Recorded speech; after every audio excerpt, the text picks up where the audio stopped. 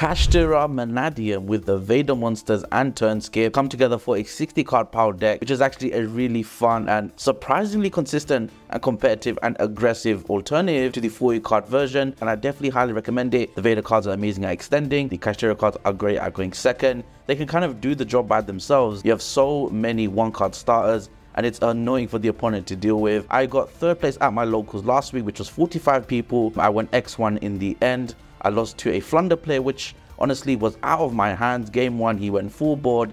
Game 2, I got Dark Ruler evenly matched. And then this week, I also got third place at locals with 2 big turnouts as well. The proof is there. This deck is actually kind of crazy. I kind of Frankenstein another Mannadium deck. We've done Mannadium Tournaments, Mannadium Scareclaw, Mannadium Adventure, Mannadium Bystials, and now Mannadium Kashtira. So stick around, make sure to like, comment, subscribe, and I'll see you guys in the video. First up, we're discussing the Visas monsters. This stuff you kind of already know, but you can see I'm adding 3 new cards: Veda, Kalanta, Clear New World, which is reprinted as a super in OTS, and Rome Elegy. Rome Elegy is a non-once per turn Veda monster searcher. If Visas is on the field and a tuner is from a battle or card effect, you can banish it and add that tuner back to the hand. So if there's ways where you have Torrid and you start with that, you're going to go into a Meek because you didn't actually special Meek from hand.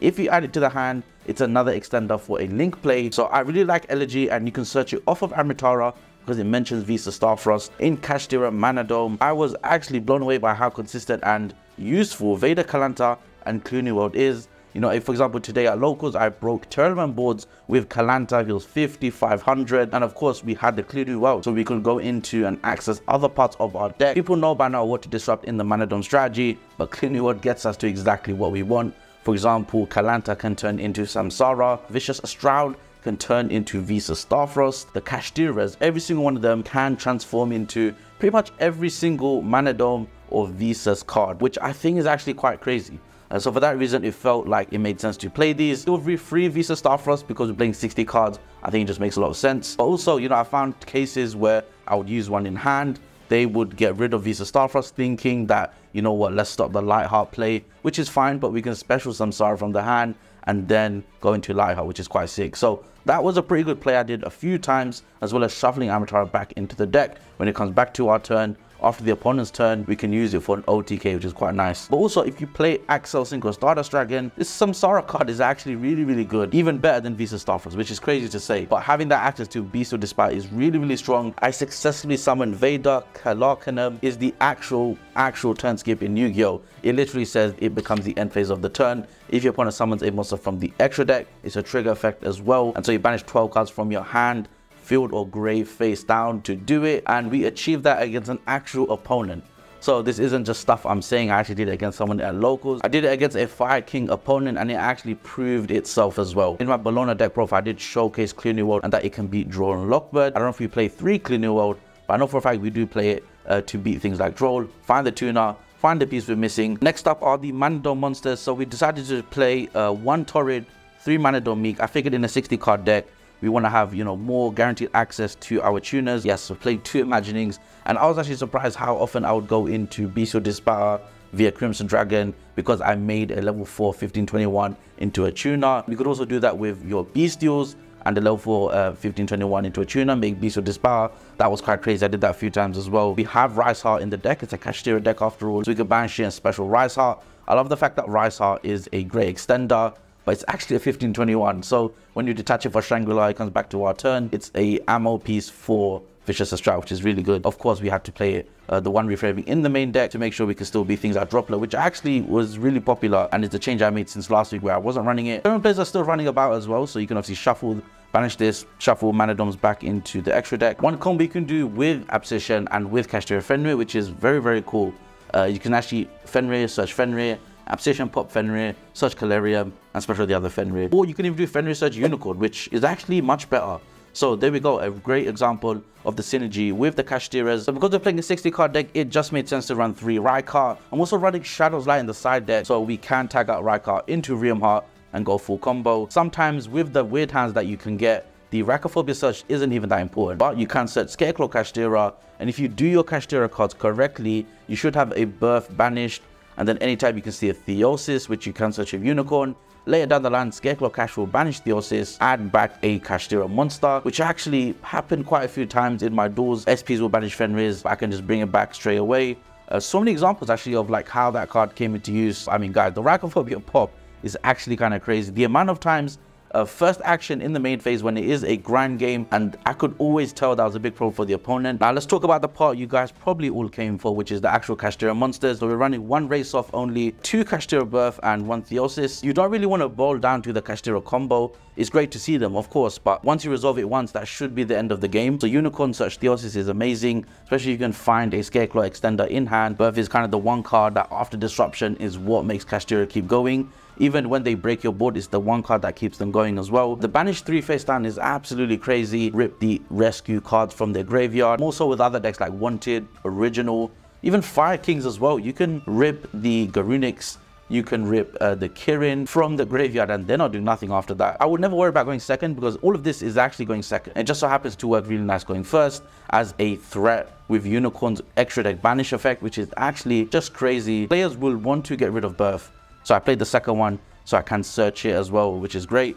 And the one race off, and the reason why is we're playing Revolution Synchron with Ancient Fairy Dragon, which is a level 7 race off at Scareclaw Kashtira, or maybe you find another Kashtira to summon. Obsession banish Rysart, Rysart go level 7, make your Shangri-La. Maybe the revision is to actually bump up the race off to 3, but I don't want to rely on that and losing to Droll more. Rysart was amazing as well. I mean, even when you go into time plays, you have to do that sometimes.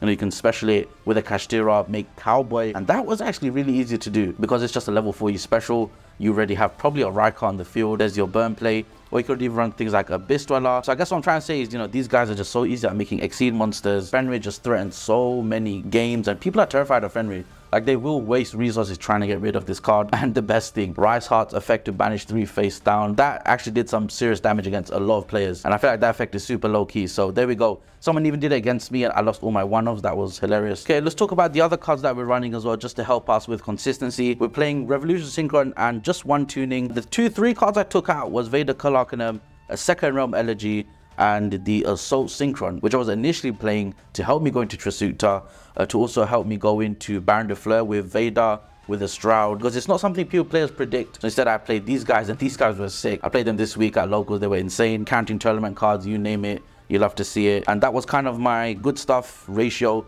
for cards that just helped me win the game more. Honestly, the Revolution Synchron and tuning packages, super underrated, and I do run it in my other versions of the deck. I'll put a playlist up on the channel. You can check out all my Mannadium videos, all the versions of Mannadium. If you're a big Visas fan like me, you might enjoy that, where I played in tournaments, made Ancient Fairy. In this deck, we can do the same thing, rotate our field spells. It's possible they always try to stop Lionheart, which players see a lot of success with, actually, is why they stop it. So we can use things like Revolution Synchron to rotate the field spell ourselves. We can win in time as well, because it gives us 1,000 life points, because special low fall from the hand. But also makes Amritara for free. Ancient Fairy is a light monster. Bring back Revolution Synchron as the tuner. 3 talents in a 60 card deck just makes a lot of sense. You can even add Beast of Despair back to the extra deck, which is crazy. I don't think I ever got to pull that off, but that was the intention. The other intention was, of course, with this and Meek at level 4, or Imaginings on a 15-21 into a tuner, I can easily make Beast of Despair, but also can make Baron too, which is nice. Labyrinth is getting really strong. I did lose to a Labyrinth player this week, a scary matchup with Transaction Rollback. And so there we go, guys. That has been the main deck. Let's move on to the extra deck for my Kashtira 60 card Mannadium. Alright guys, for the extra deck, we are playing 1 Trisuta, we're playing Amritara, Ancient Fairy Dragon, Beast of Despair, Baron de Fleur, Crimson Dragon, and then of course we got the 2 Vicious Strouds. For the non-synchros and exceeds, we're playing 1 Shangri-La, 1 is all you need, Access Kotoka, Appaloosa, Crush Sheep, SP, and then 2 Scareclaw Lighthearts. Everything here actually worked really well. I think the only thing I was actually missing, which you probably can take out if you have more race-offs, is the tuning and Revolution Synchron and Ancient Fairy, and that is where you add in the Axel Synchro Stardust Dragon, just to guarantee Beast with Despair a little bit more. Post-siding, you run more Ghost Sisters, so you can actually do a level 7 Kashtira and a level 3 tuner to make Baron. Revolution Synchron is a level 3 tuner as well. Maybe for the extra deck, we take something out and we add in Unicorn, but I don't know what we would take out here. The 1 Shangri-La, even though this is a Kashtira Mannadium deck, and there's a lot of Kashtira monsters, 1 Kashtira Shangri-La was actually all I wanted to play. I didn't even miss playing anything else, although I feel like we should consider Big Eye. But even then, still, the Kashtiras kind of just did their own thing as effect monsters, which is why I want to play them in the first place. Gimme Adrian also counters Fire King. So once again, I've been praising that card for months and months, and it's still holding true. It's one of the best synchros in the game. And that has been my Kashtira Mannadium 60 card deck profile. Let me know what you thought about this in the comments down below. Do you agree with some of the cards I used? This is a really fun take and a really interesting way to play Visas decks. Basically hop through every single planet. I'm just shocked at how powerful the Kashtiras are. We got Kashtira Unicorn back at 3 and clearly is making a difference. They were winning games by themselves and there were just too many starters. And with that being said, I'll catch you guys in the next one. Peace.